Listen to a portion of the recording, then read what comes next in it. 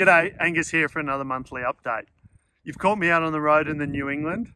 There's been a few storms that have passed through and the grass is starting to shoot, which is good, a nice green tinge. March was a pretty steady month for us for sheep. We had 183,000 sheep listed, but it was a bumper month for us for cattle. 48,000 were listed in total, which puts us up there with one of our biggest months yet. Great to see that clearance is also on the improve as the market responds to the rain. Our lamb sales have wrapped up for another year. We saw a 15% increase in the number of vendors using it, an increase of 17% in the number of assessors using it.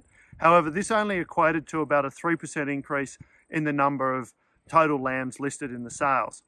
Pretty clear picture there. There was intent, positivity and excitement about using it as a sales channel, but the volume and the numbers just weren't there to utilise it. Our Young Guns initiative is well and truly underway. We've had over a dozen nominees already. We've started marketing and announcing those nominees.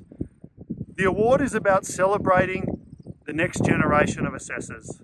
So if you've got an assessor who is under the age of 30, make sure you jump online and nominate he or she ASAP so we can get their name and their brand and the positive things that they do out to our wider community. The monthly machinery sales are well underway. We ran our first one a week ago and we had 19 lots listed in it. Our machinery sales will be running the first week of every month. Now we all have those unused and idling machinery items laying around the ground or laying around your yard. So make sure you contact your local agent or Auctions Plus office ASAP before the next one, which kicks off in 3 weeks' time. Now, if you're out at the Easter show this Friday, we're having a few nibbles and drinks down at the cattle judging lawns at 6:30. So make sure you come and say g'day and meet the rest of the team. And important to note, over the Easter and Anzac Day weekends, our sale times, cut-offs and start times have all potentially shifted. So make sure you jump into the catalogue, confirm and check what those times and dates are.